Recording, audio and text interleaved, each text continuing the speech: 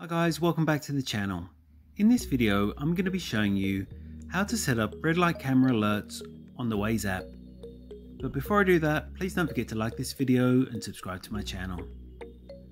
Okay, so to be able to set up red light camera alerts on Waze, first head over to the Waze app.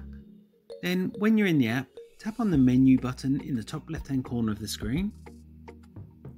Next tap on settings.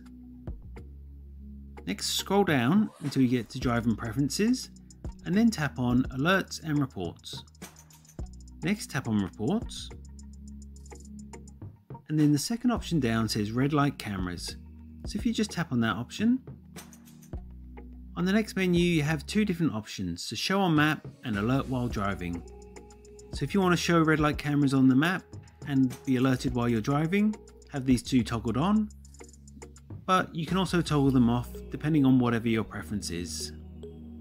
And that's all it takes to set up red light camera alerts on the Waze app.